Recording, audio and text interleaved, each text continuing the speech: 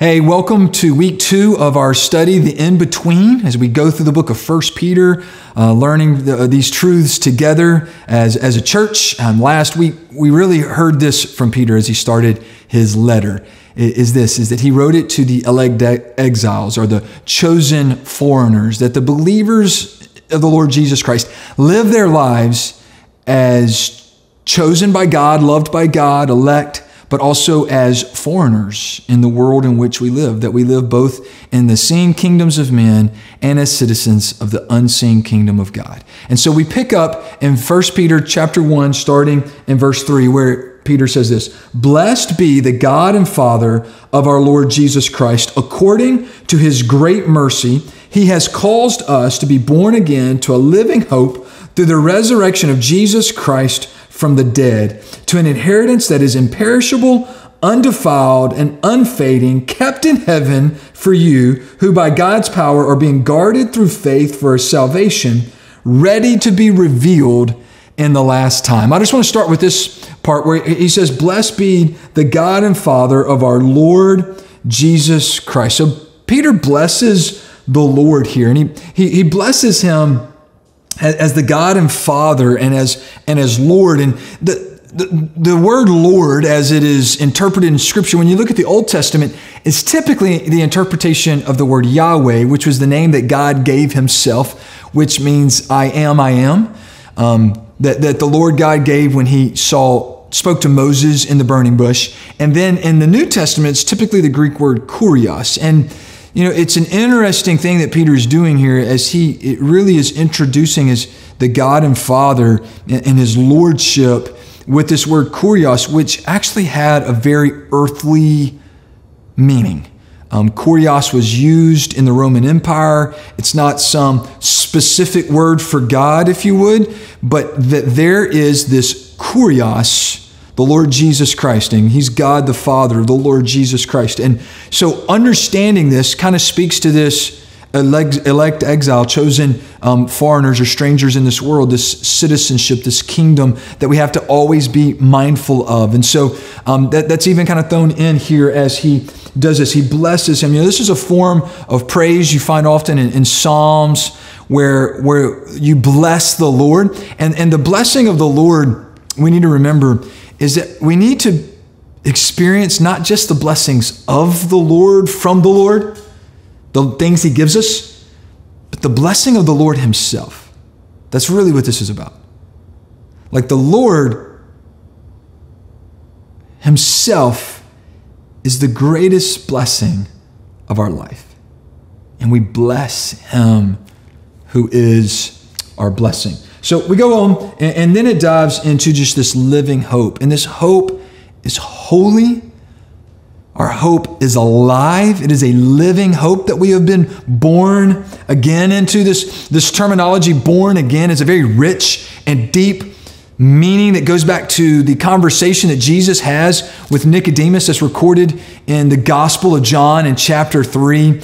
This deep and beautiful reality that we are born again spiritually, that we were, as the book of Ephesians says, dead in our transgressions, and now we've been born again. We've been made alive again, like a real spiritual life in Christ, a life that is eternal, that is going to be lived here and there. We have this inheritance that is spoken of, that is imperishable, that is unfading, like this great hope that we have in Christ. It is a living hope.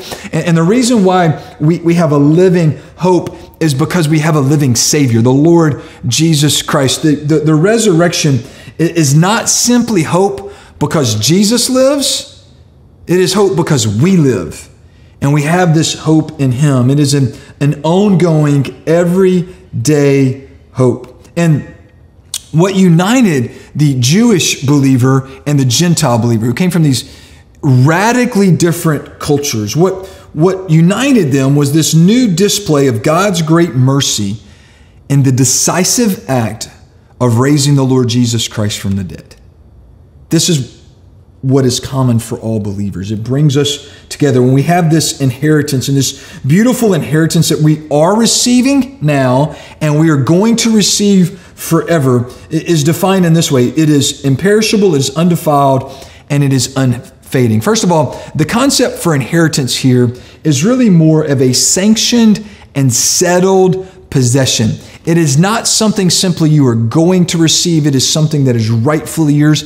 I believe that it is intentionally kind of referring back in the way it is said to the promised land that was a settled inheritance that was going to be passed down through the generations by tribe and clan and family to the people of God, the nation of Israel, that we have this inheritance, this salvation. And here's how it's described. It's a beautiful description. It is imperishable, it is undefiled, and it is unfading. Imperishable literally means that it is free from death and decay. You know, things that are natural are going to die and decay. Things like our bodies. If you ever see something that doesn't decay, it's not like organically, like flesh natural. Like when you see a hamburger from a fast food joint that will not decay when left out, there's something that's no longer natural about that, okay? And so natural inheritance have, by their very definition, a perishing. This world is going to come to an end and everything in it. But we have an inheritance that is imperishable. We have an inheritance in the Lord Jesus Christ that is undefiled. It is free from any unclean or moral impurity. I know some of you love things that are just super clean, right?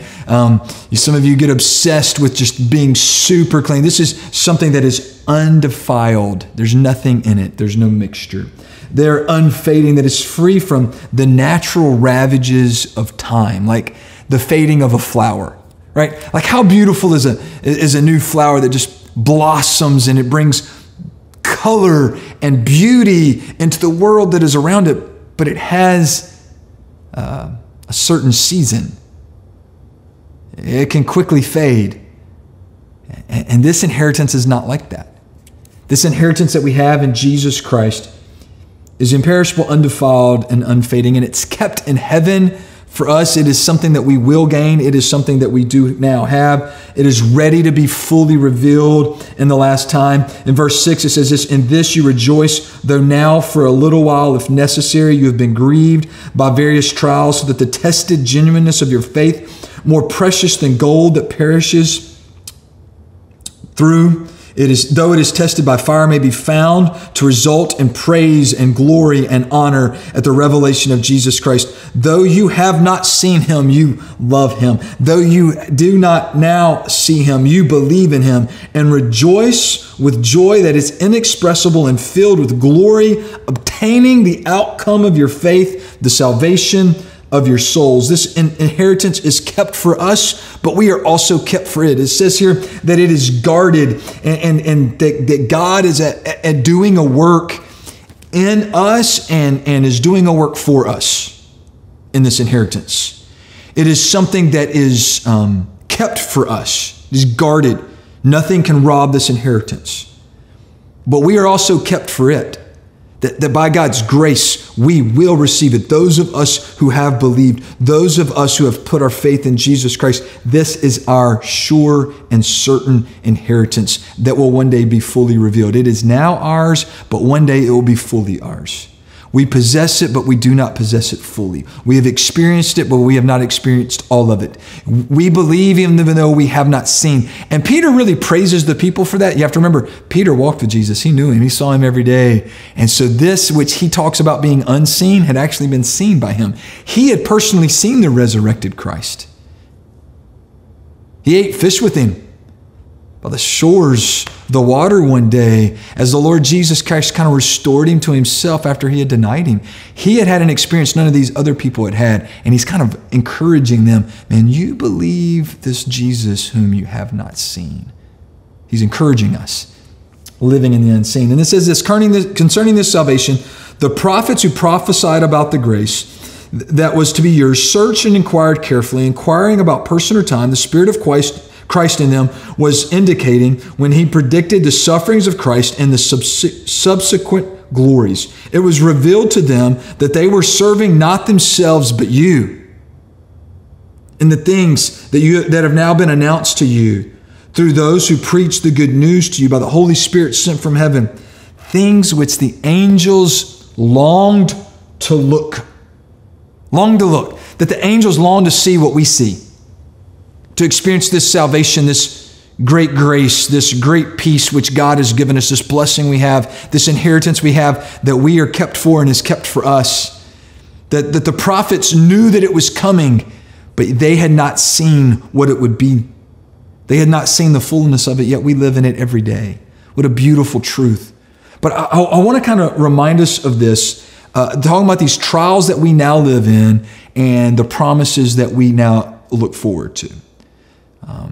You're going to experience trouble in this world. It's promised to us. But God uses these things in very particular ways, and you have to trust the Lord for you to experience these. But there's the three things that God does in trial. He strengthens us. It speaks of this about very trials that tested the genuineness of your faith. He purifies our faith like gold. When you go through trial and trouble and you cling to the Lord, it purifies like the fire would purify gold. And the last thing is that Christ receives glory and praise through our trials and troubles. And that is a glory that we will one day share in this eternal inheritance. And this great salvation we have that is kept for us and we're kept for it. Man, the prophets who've been so faithful longed to know it, yet spoke of it. The angels longed to look into it, and yet it is ours, and we have it, this experience. But it is in the Lord Jesus Christ whom he spoke to, the God and Father of the Lord Jesus Christ. We have to know Jesus Christ as Lord to experience this inheritance. Yet experiencing this inheritance does not mean we will not have trial and trouble now. Actually, he's promised us that we will. And so today, as you study together the Word of God, as you discuss these truths together, here's a few things I hope you do today as a group, because I think it's going to help you grow in your authenticity with one another. It's going to help you keep it real with one another. I'd love for you to share a little bit about some trials and troubles that have made your faith more genuine, strengthened you. How have you experienced that? And I also hope right now you'd be willing to share with one another some trials and troubles that you're facing right now. You'd pray for one another deeply, that you'd stop and just spend some time praying over one another. So thank you for joining me today as we just continue learning together about the in-between through the great epistle of 1 Peter, the letter written to us who are now living as the chosen foreigners in this land.